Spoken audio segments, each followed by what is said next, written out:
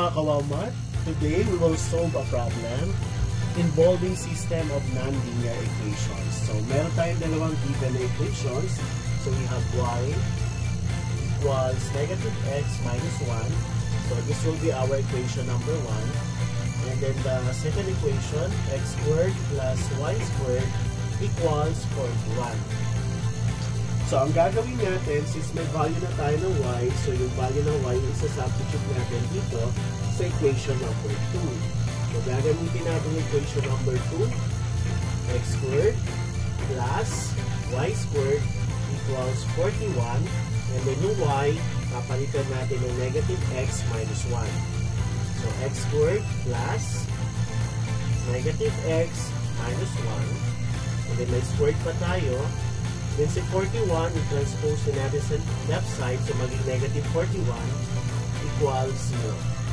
And then, so expand muna natin to. So x squared plus, so negative x times negative x is positive x squared. Okay, so negative muna. Positive x squared. So negative x times negative 1, that is positive 1 times 2, that is positive 2x.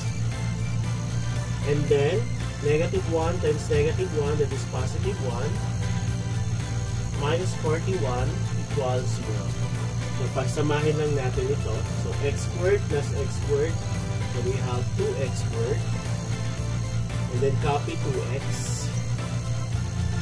So, 1 minus 41, that is negative 40, equals 0. So, makikita natin na yung tatlong terms natin, pwede natin sila i-divide by 2. So, i-divide natin sa 2 para bumaba, no, yung isosolve natin. So, 2x squared divide 2, that is x squared. 2x divide 2, that is plus x.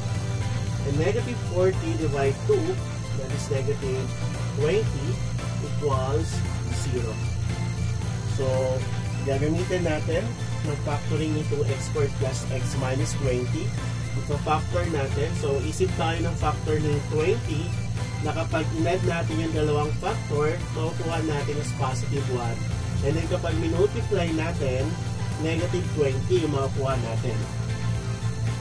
So, factor tayo. So, that is x. Okay, so kung anong sign dito, dapat mapunta yan sa mas mataas na factor. So, let's say for example, nandito yan. And this one is negative. So, ang naisip natin na factor is 4 and 5. So, nandito yung 5, nandito yung 4.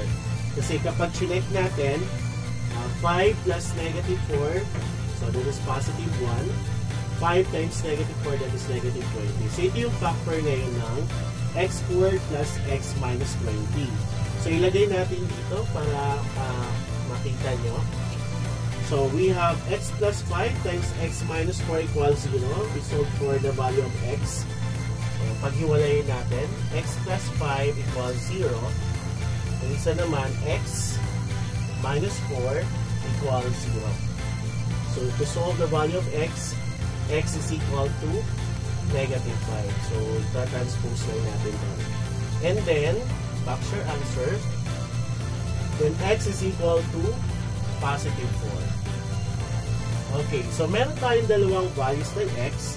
So, ang next natin kukunin is yung value ng y. So, hindi na tayo lalayo. Ang gagamitin natin yung first equation. So, unahin natin yung value ng yung x natin na negative 5. So, we have y equals negative. So, this is negative 1. So, negative 5 minus 1. So, that will be, so, negative times negative is positive 5 minus 1. So, the answer is 4. So, ibig sabihin, yung unang point of intersection natin is negative 5 and positive 4. So, ilagay lang natin muna dito. So, this is negative 5 and positive 4. Pangalawa, so, yung positive 4 naman yung isa-substitute natin. So, that is y is equal to, ito pa rin yung gagamitin natin, yung first equation. So, negative 4 minus 1. So, this is negative 5.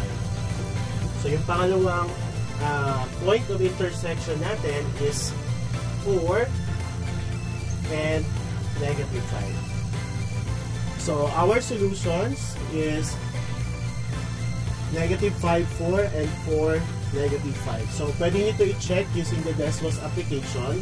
Ma-check natin yung point of intersection.